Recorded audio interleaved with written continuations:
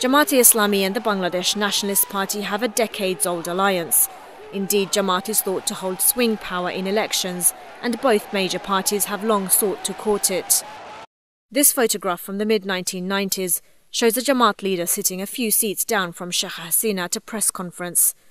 The Awami League at the time was looking for allies to create a caretaker government, but Sultan Sharif is adamant that the seating arrangement was a pure accident. Where the opposition leader was having a meeting with all the members of various political parties.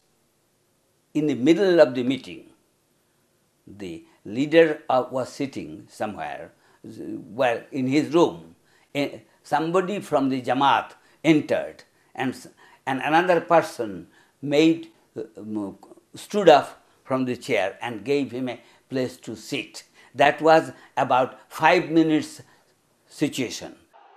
Jamaat-e-Islam enjoys a large support from the international Muslim communities. Some say their leaders' trials, convictions and any sentencing would cause outrage across the Muslim world.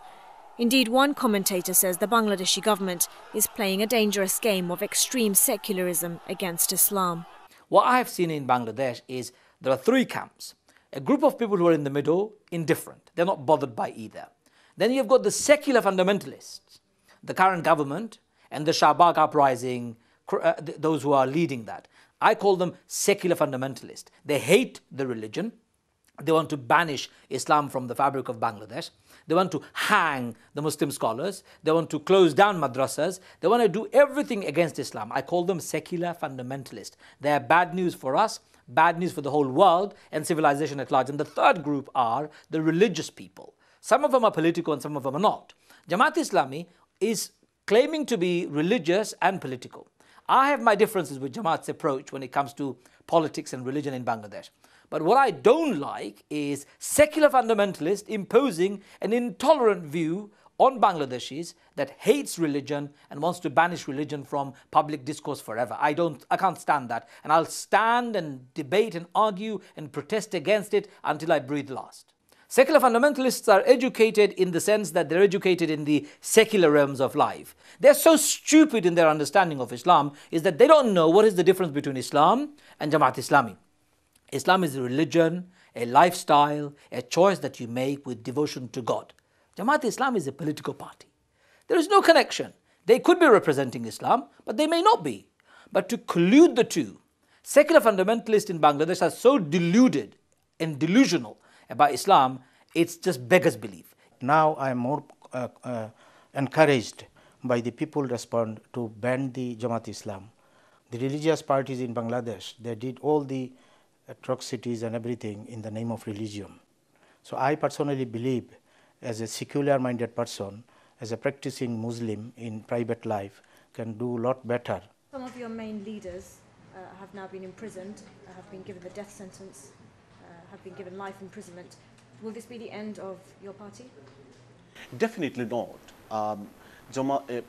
By judicial killing of 10, 15 people, the party which has a big support in Bangladesh, and the enemy of Islam cannot expect that Jamaat-Islami will be wiped out from the political scenario of Bangladesh. It will be foolishness to expect.